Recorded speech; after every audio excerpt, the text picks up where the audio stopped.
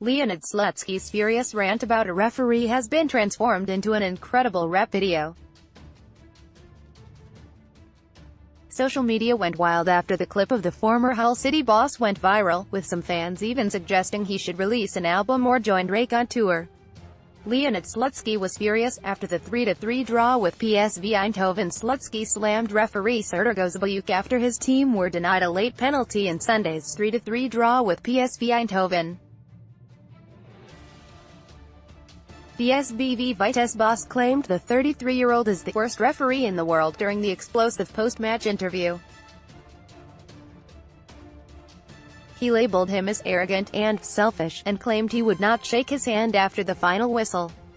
But the clip went viral on Twitter after one fan added a funky Russian hip-hop background track to the interview. It racked up over 3,000 likes in a matter of hours, and fans were blown away by how great Slutsky sounded over the beat. One said, "All post-match interviews should be done like this from now on." Another hilariously added, "Drake should be bringing him out on stage," while one replied, "Slutsky's debut rap album is dropping soon. But Slutsky will have no time to pursue his rap career as his side prepare for Sunday's match against Utrecht." The Russian manager has been working with the Dutch side since March 2018 after his short spell with Hull. He lasted just 6 months before he left the English side by mutual consent, after they went 7